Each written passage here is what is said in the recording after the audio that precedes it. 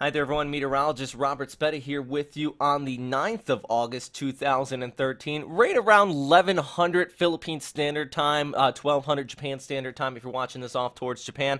What we have is a rapidly developing tropical system. At this time, it is going to be upgraded to a tropical storm will be called Utor once it does so by the Japan Meteorological Agency. PAGASA already has put a name on this area though, and it is called Labuyo. Fun fact, that actually means onion in Tagalog. So that is what's currently going on with the storm system. Now JTWC has also upgraded it, and it has a lot of the ingredients in place for further intensification. Right now, once we look at the satellite imagery, you can see 5 to 10 knots over top of it. Aloft, we have a lot of divergence aloft, so that's indicating good outflow around this storm system. You have that high pressure ridge off there towards the north that's going to keep it on the westerly projection, and also a lot of good moisture inflow coming in from the south. You can see this big burst of convection down here. Well, that's going to feed into this. Now, on the flip side of it, though, we do have a lot of dry air there into the north, so that could keep it from becoming a beast otherwise if you didn't have that intense high pressure filtering and a little bit of dry air on the northern periphery. But I think that all these other ingredients are going to be outweighing that throughout the next 24 to 48 hours. And my personal thought on this, not official, is that we're going to be looking at a likely typhoon making landfall here into Luzon going through the week and into the early part of next week. And this is actually warning number 2 from JTWC. They expect also a typhoon making landfall here right around Appari, just clipping the northern portions of Luzon.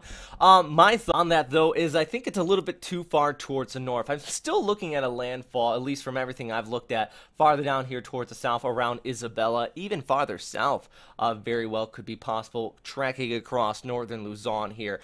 Where I do think that the impacts are going to be, actually just put a map together on this, is across much of northern Luzon. On the east and the west coast, you could see some typhoon strength winds, damaging winds I put here in the orange. The green area is indicating the heavier rainfall. Also, all the way down there towards the south, also expect some rainfall to come on shore. But that's just really what some of the outer rain bands, even Taiwan could see that. The bulk of the showers there in the central portions of northern Luzon, Manila, you could also see it as well. So I have a pretty broad area, and also it's just because we're at the genesis stage of this.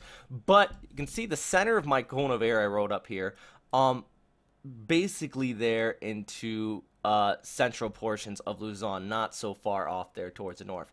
It could change, but there's a few ideas going into this, and one of my main ideas is the streamline analysis, or the overall background flow. How that is going to be carrying the storm. Now, right now, we still have that high pressure ridge anchored over, wow, that was a terrible ridge. We still have that high pressure ridge anchored over southeastern China, Taiwan, and the southern Japanese islands. So this rotating towards the north, or recurving towards the north, seems out of the question. Following the flow, you would see a Luzon landfall. So still, like I said, that could lift a little bit farther off towards the north, and we could see it move farther there towards the north. But at this time, Luzon straight transit, I don't really see it so much. This is GFS model output for 18 Zulu making a landfall here. Now, this is going into early Monday morning. These winds really kicking up. The areas in the purple indicating typhoon strength winds as it does come ashore. And this is kind of what I really based my track outlook on, or those impact outlooks, because this is going to come ashore, have those destructive winds possibly. Now, farther down towards the south, granted, if it doesn't track towards the south, you're probably not going to see those winds so much down here. Really, it's going to be remaining off there from Appari down through Isabela, even Iligan. You could see some destructive winds as it does continue to push ashore.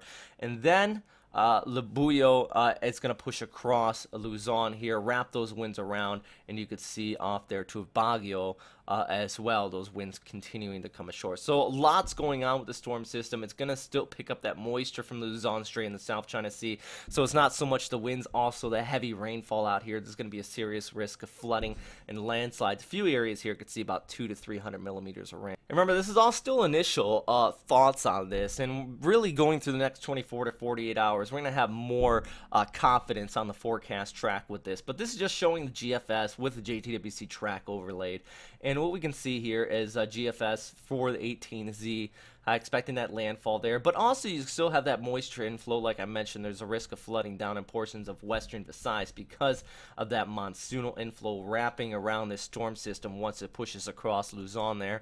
And then it starts to move off there towards Hong Kong. Actually, JTWC expect about 120 knot winds on warning number 1 there into Hong Kong. So, there's a possibility of that happening, and even with this output Taiwan, you would also see some heavy rain. And then we look at the NavGem output, and I want to show you this too because we got a Fujiwara effect going on in the long range as well. When a Fujiwara means is when you have two storm systems get side by side and they start to pinwheel around each other. Now, the NavGem, good news, very similar output than GFS, but they track it a little bit farther towards the north. They expect that ridge to weaken a little bit, and I think that's what JTWC is going off of as well, as far as that farther north track. So there's a possibility of that still happening. Luzon Strait moves off there towards the Taiwan Strait, making landfall in Guangdong Province, and off towards Fujian as well.